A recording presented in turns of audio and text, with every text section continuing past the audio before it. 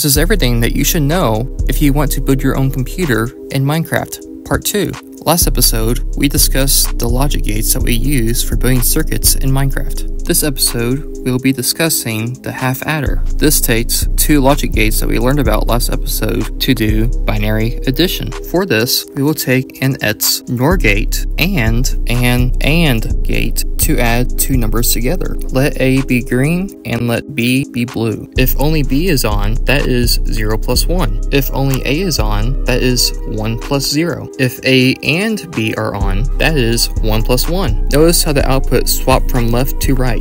The right output is a carry out. If we look from the other side, we can look at this as binary numbers. We have 1 plus 1, which is 2, which in binary is 1, 0. The 1 that is lit up can be carried out into a full adder. This half adder can be miniaturized to be more compact, as you see in this half adder. This is the design that I use in my computer. The output comes out of the back, while the carry out comes out of the left. This is very handy as it is only 2 blocks wide. Next episode, we will be talking about the full adder. This will also introduce the topic of sequential circuits.